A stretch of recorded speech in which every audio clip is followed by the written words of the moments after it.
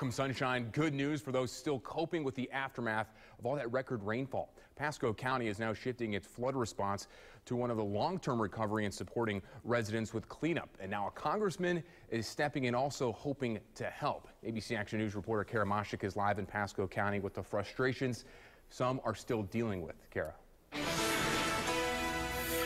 Well, certainly the great news, of course, dry much of the day. We did just start to get a little bit of a drizzle in the last half hour or so. But Congressman David Jolly stepping up to the plate in all of this, writing this personal letter that he shared with us today to the federal government, begging them to consider all of this recent rain over the past 3 weeks to be one flooding event rather than several small incidents. That could actually help in the long term in getting federal aid.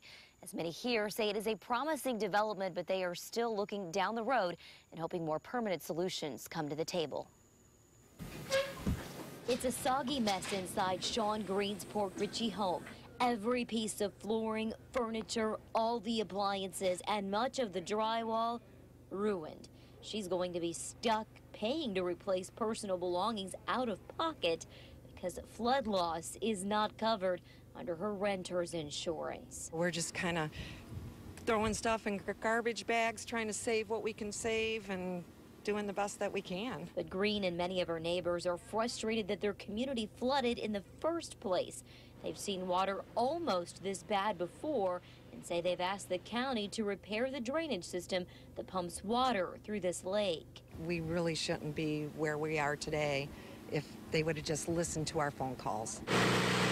A few pumps are now running in the area. This green one just put in place after heavy rains last week, but the blue one has been here a year and a half. I mean, I'm getting fed up with this being here, the noise. You can't have anyone over. I mean, it's getting to a point where you're going to have to do something about it. Barry Haynes has the pump line running right through his yard. He says the county asked to put it there to alleviate problems from a crushed storm line in the area. This recent record rainfall and flooding have only gone to show just how badly that line needs fixed. So this pump can be pulled off his property.